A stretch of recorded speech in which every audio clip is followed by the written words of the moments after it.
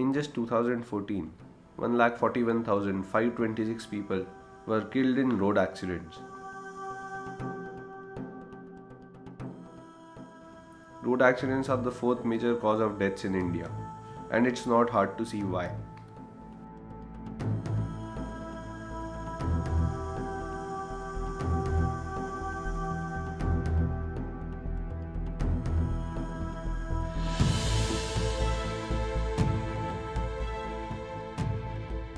We have zero road awareness.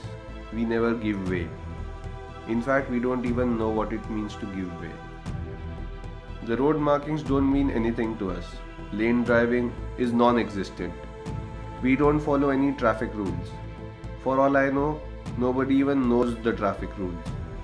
There is one rule, and that is to get ahead. A road is not a road, it is a competition. As pedestrians, we treat roads as our playgrounds, and we don't even bother looking either side. Sometimes we just walk in the middle of the road, just like that. Maybe because we like the idea of a 1-ton metal object brushing past us at 60 km per hour. We like to set up shops on the road, encroach it further and make it a market, and make people park their cars in front of that, so that a 3-lane road becomes 1 lane. We like to fill up our roads with all kinds of vehicles.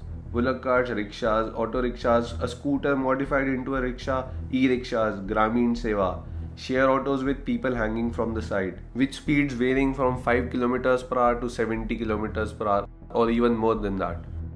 With thousands as unaware as you on the road, you are bound to hit somebody. And no matter what happens, you are the culprit if you are in the bigger car, and road rage takes over. The other guy will come for your collar and beat you up. After all this, the police will come and take the bribe. The price is dependent on how vulnerable you look.